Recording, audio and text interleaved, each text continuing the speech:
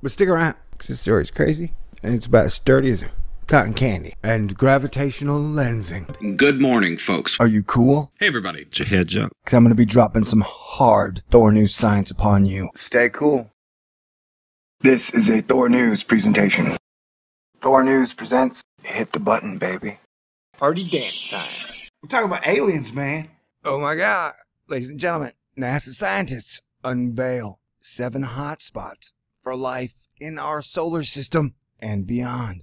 This was written October 6th, 2016, but I didn't get around to it till now because I've been busy covering a hurricane. Space scientists estimate the odds of humanity being the only civilization in the universe at less than 1 chance in about 10 billion trillion, or the same chance that science will admit it had a large role in helping oil companies rape and pillage our planet and our economy over the last 100 years. It takes a lot of science to extract oil from all around the globe. Recent discoveries by the NASA's Kepler mission of planets outside the solar system drastically increased the likelihood that other technologically advanced civilizations exist. I don't think that actually changes the odds of whether or not life exists. I'm 99.9% sure that life exists in other places around our solar system. I'm pretty sure it's probably even here, running the Iron Bank and possibly the space pirates as well. Penelope Boston, director of NASA's Astrobiology Institute, and Seth Shostak, a senior astronomer at SETI,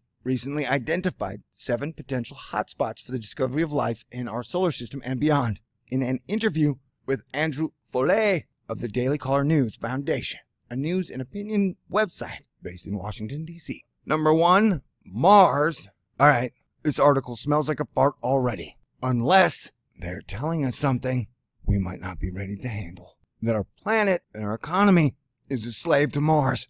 Martians are running the show, and that's why we have such an anti-human being bias going on in the media right now. Mars is really big. What the hell?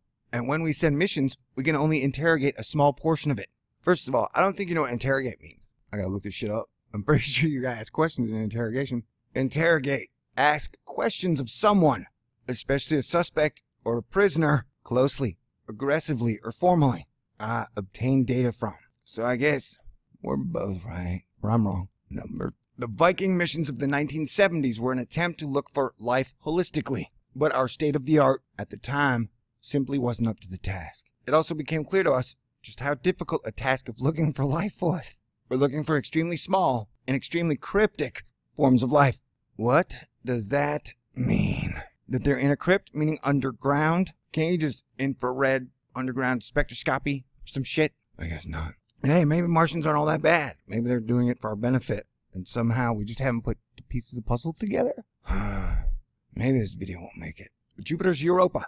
For me, the body in the solar system most likely to have life is pretty much a dead heat between Europa and Mars. What makes you think, like, if NASA hadn't figured out after 500 satellites that Mars does or doesn't have life, I wouldn't hold your breath. And the fact that you think Mars is number one, that makes me, I don't even want to finish the freaking article, you know?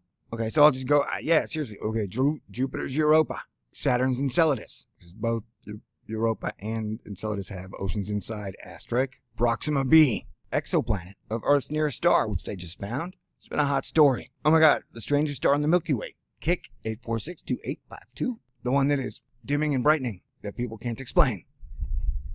This is all SETI and Caltech. Ain't there somebody else in science? Saturn's largest moon, Titan, which I declared already has life, but they just haven't told us yet. And this is my favorite, number 7, the cosmos, meaning beyond our solar system has a good chance of having life. Okay, that's fascinating, and I apologize if you wanted a more in-depth video, but yeah, like, you're gonna pick Mars as number 1, and like Mars or SETI hadn't figured it out yet, then I'm gonna be offended, upset, and I'm just gonna walk away. And I'll leave the link, the article, in the description box. Everybody have a great day, and peace out. And Mars, let's work it out. How about 100-year solar system truce? Because ain't nobody happy with what's going on now, you know? Who wants a world where nobody's happy? Where there's no rock and roll, there's no good movies, there's no art, there's no good plays, no good books. The hell, man. The Dark Ages all over again. We don't want that. No, we don't.